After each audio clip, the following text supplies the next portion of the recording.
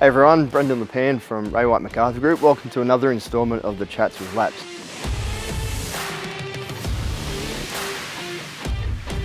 So presentation is largely driven by a pull on the senses. So if something smells nice, if it looks nice, if it feels nice, if you're coming in on a hot day and you've got the aircon on, all of those things add up to the feel of an open home.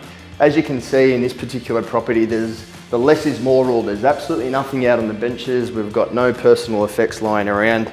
Everything's spotless and clean and very minimalistic. Now sometimes it is hard to create such a minimalistic feel if you are living there with several kids, but the less that you have lying around the home to declutter, you can see it creates a feeling of more space. You can start to notice some of the key features and the really big selling points of the property. And in this particular property's case, it's the stunning finishes and the level of detail with the architecture. So as you can see in this stunning master suite, we've got all of the lights on, which showcases the 3.2 ceiling height.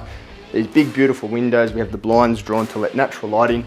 No one wants to feel like they're in a little bat cave. Natural light creates definitely a feeling of more space and airiness. It makes it a more inviting space to be in.